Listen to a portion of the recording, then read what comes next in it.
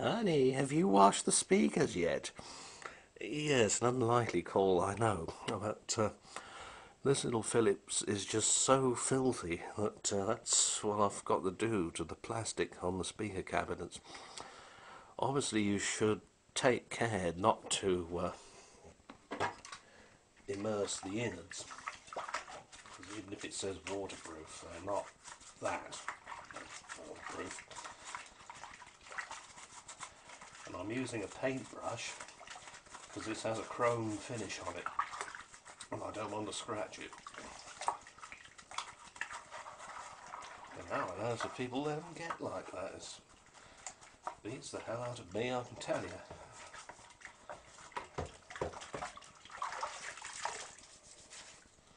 Oh yes, that's not looking too bad. Put it on the drying rack. Give this one a whirl too. This seems to be the worst of the two. Still, never mind, it could be worse. It could be at the bottom of the tip, couldn't it? That's where it would have been if it stayed on the skip. Or else smashed into bits and chucked all over the road in this neighbourhood, trust me.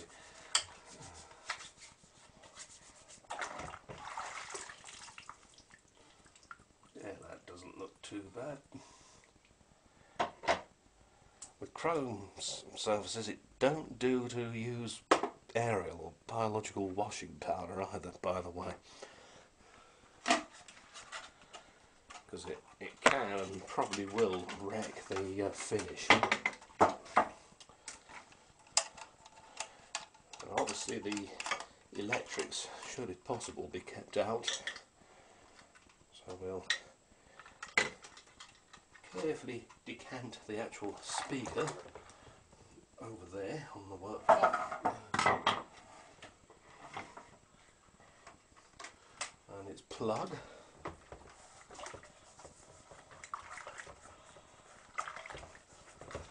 This is pretty drastic doing this. It's not something I'd usually advocate.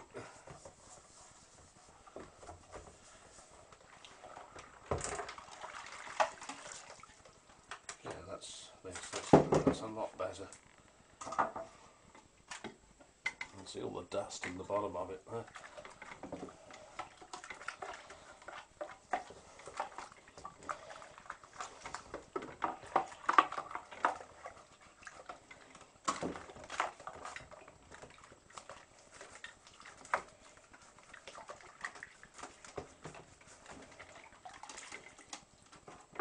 This should obviously be allowed to dry out well and truly before you put it back together again. You don't want any moisture in the speakers, unless you're playing the water music, of course.